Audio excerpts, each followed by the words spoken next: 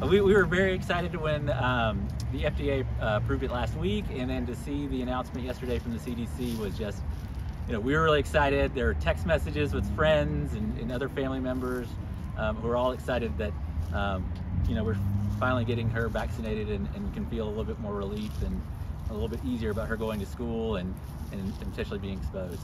I think it makes us feel a lot more comfortable in both gathering with some of our older relatives that we really want to see, but feel that we're not exposing them with the same risk. And then of course knowing that she's protected for us to travel and see family that we haven't been able to see in a really long time is a huge relief. It's going to be a good holiday season. I think knowing that the study showed that it was very safe in kids this age group and very effective, I think allayed any fears that we might have had. And the fact that there was, as you heard from Dr. Anna Miller-Fitzwater, that there were 0 serious side effects in 5 to 11-year-olds. Yeah, I would echo that. It seemed like a no-brainer to me.